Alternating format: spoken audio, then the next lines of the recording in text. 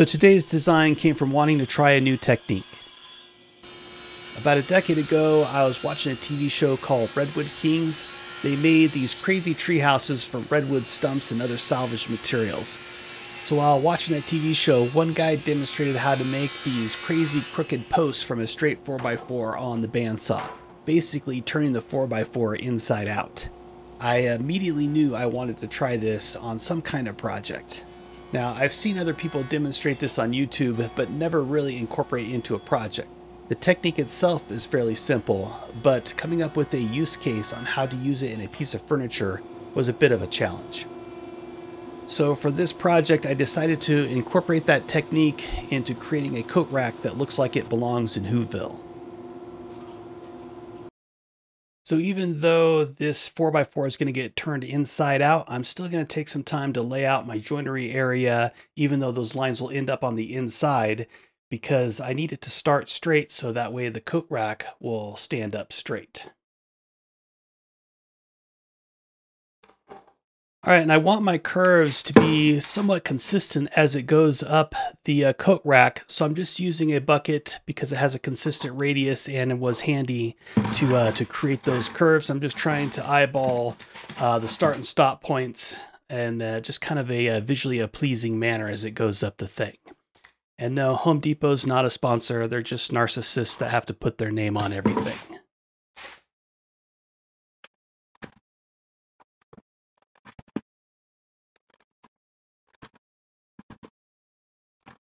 So that's the shape I came up with.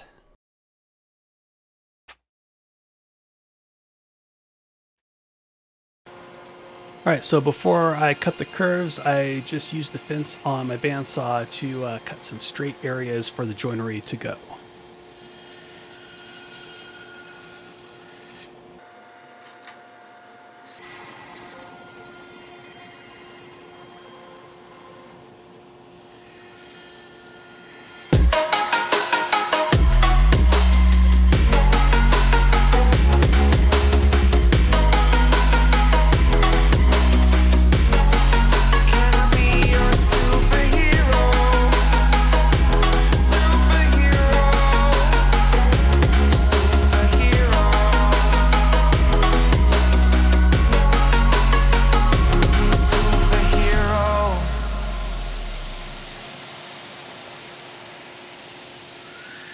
All right, so we're going to tape these two pieces back together and then cut it down the other side so I will have 4 pieces in the end. Fly away.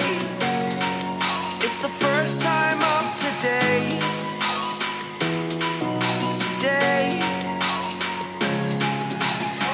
So here's how we're going to turn this thing inside out. We're going to take the right side and put it on the left, and we're going to take the top and put it down around on the bottom. Boom. Now we have our nice little curvy curve post. All right, so I'm going to glue this thing up in one shot because I want to make sure that everything lines up really well. And then I'm going to clamp the bejesus out of it. Now, I have a ton of clamps, but for this project you need 2 tons of clamps, and some of the clamps that I have aren't the right size or shape to work. So what we're going to do is we're going to use some rope here to twist tight around it, and as we tighten this rope up, it is going to add a lot of clamping pressure, and I'm going to be able to put a rope clamp pretty much everywhere. So this will save me from having to buy a ton more clamps. And rope was like $15 at the big box store.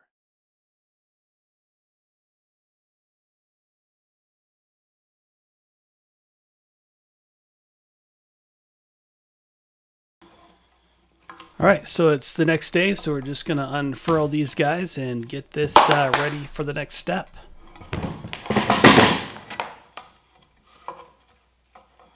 All right, so this is the top, and I envision having 8 arms coming off to hang 8 different coats. So one arm will come off each of these square flat spots, and then I'm going to cut this guy down as a flat spot right here, so this will end up being an octagon. Now, I'm not really sure how I want to handle this transition, so I'm going to leave it hole as it is now, because I can always remove more material later. But our next step here is just to make these guys into octagons.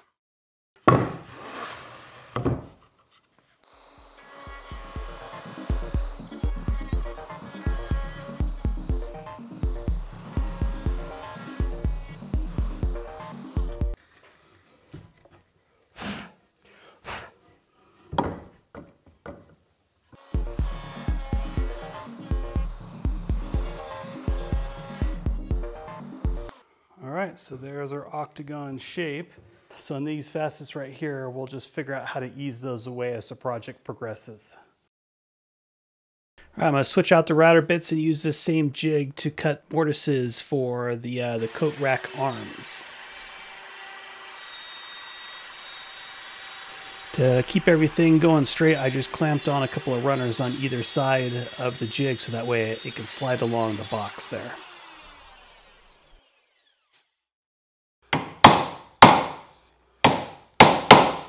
Alright, so the base is going to be assembled with a joint called a castle joint. It's kind of like a half lap bridle joint combination thing. And this joint is a little bit too tall to go through my table saw, and also this piece is a little bit too tall on wheel lead to go through my table saw. So I'm just going to cut it by hand with the Japanese pole saw. Now, the best advice I can give with a Japanese pole saw is to just take your time. If your arm is getting tired, resist the urge to grab it with two hands and use two hands. Two hands is kind of the beginner method, and you will very quickly go off your line because you're getting your body mechanics out of line with your line of cut. So one hand, if your arm gets tired, take a little break and then come back to it. But resist using two hands. One hand, you'll hit your line every time.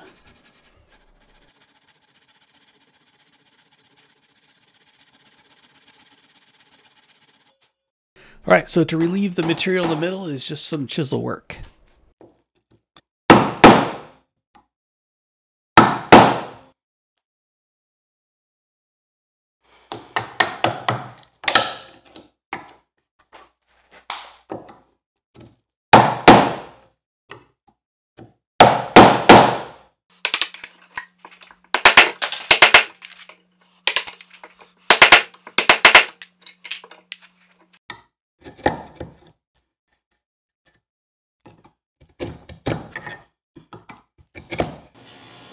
Alright, so to cut the other half of the castle joint, I just used the dado stack at the table saw, set to the right depth, and just cut to a knife line.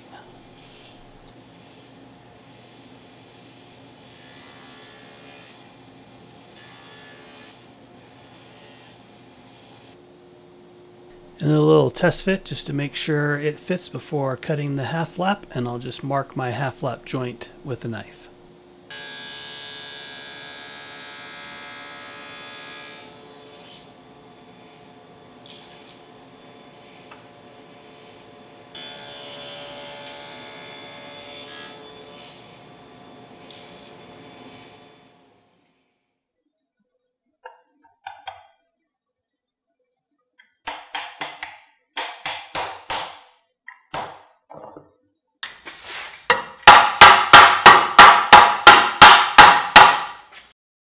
All right, I think that's going to go. Might just need a little bit more touch-up in there, but before I drive it home and do all that, I want to cut some kind of shape on here to make it a little more decorative.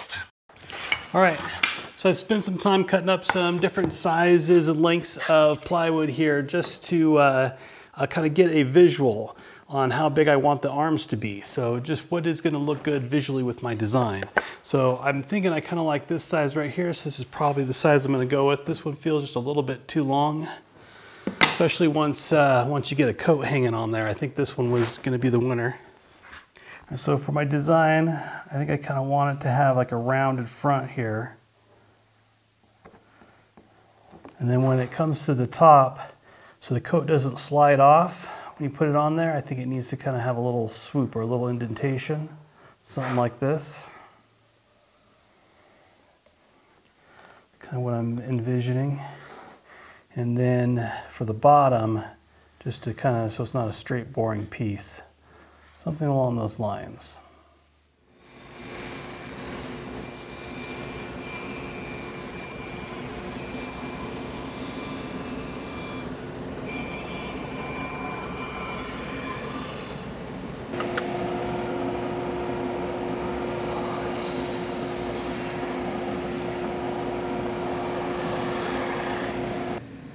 Alright, so I'm just going to use a dado stack and the table saw here to cut the tenons on the coat hooks before I cut the curved shape in them.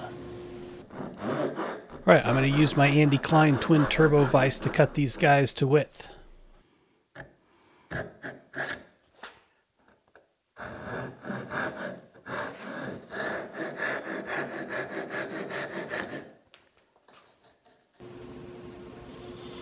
So to reduce the amount of tear out and so the router doesn't have to work so hard, I'm just going to cut the bulk of the excess material off here at the bandsaw.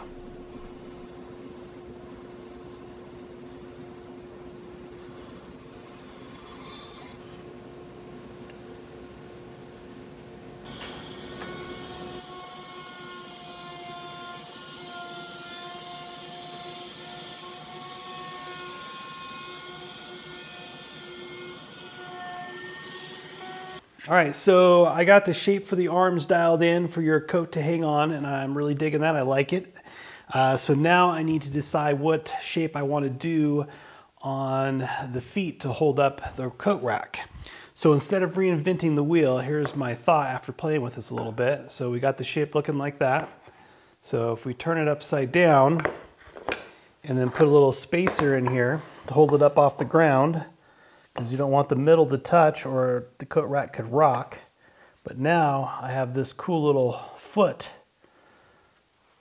shape. I think I'm going to go with that. What do you think? I'm liking it.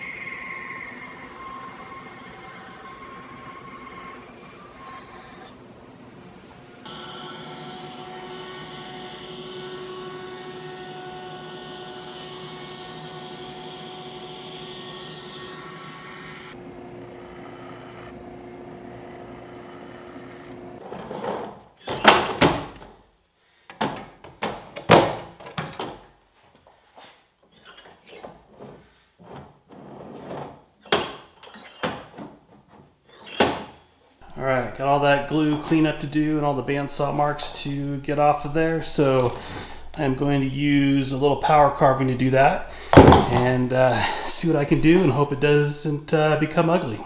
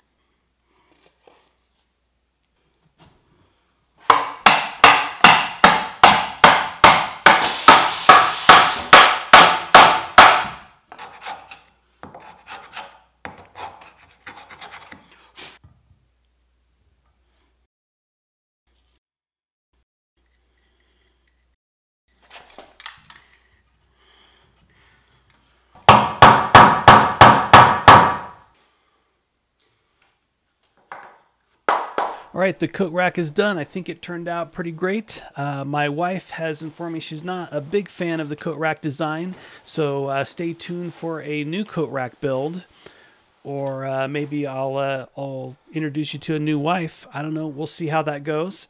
But yeah, turned out pretty well. Thanks for watching.